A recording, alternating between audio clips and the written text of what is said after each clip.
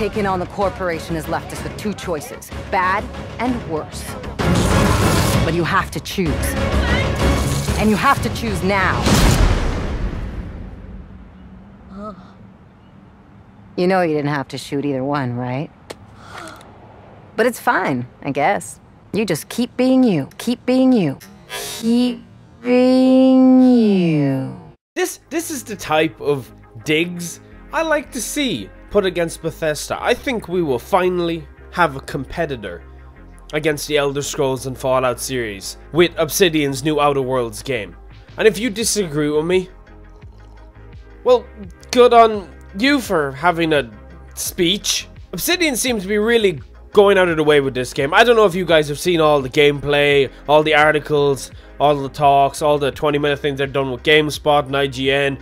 The game's looking pretty dope in what it's gonna be. It wants to take the original RPG experience we all love from games like Fallout New Vegas and Fallout 1 and Fallout 2 and every Fallout not made by Bethesda Game Studios, and it basically wants to bring old school RPG into fun first-person shooter gameplay, which was what New Vegas technically was, right? It's an actual competitor, which is what we want. And if you haven't seen anything to do with it yet, and you love Skyrim, and you love Fallout New Vegas, who are you? One of the things they specifically say, however, that I wanted to talk about in this video was a gameplay changing thing that we don't really see in games too much anymore. And we haven't seen much of it in the Outer Worlds, outside of just that one moment in the trailer. But they had this to say. Like all of our games, we really like to support various playstyles. How you want to play is available to you. Specifically with dialogue, you can choose to be good, evil, a little bit of both. You have intimidate, persuade, and lie options, as well as straightforward asking questions, telling the truth, things like that. We like to present a lot of this character has a certain thing they ask you to do, and you can either decide that you're going to do that for them, or maybe there's a secondary character who wants you to do the exact opposite. You can do something for both of them. You can do neither, or you can tell the guy that you'll find that thing for them and then just keep it for yourself. And I think these two paragraphs express exactly what we want. Like when you look at elements of Skyrim, elements of Fallout 4, I'm not talking 76 here because it's not an RPG. It's always a case of kill someone, steal something. You're always forced to do something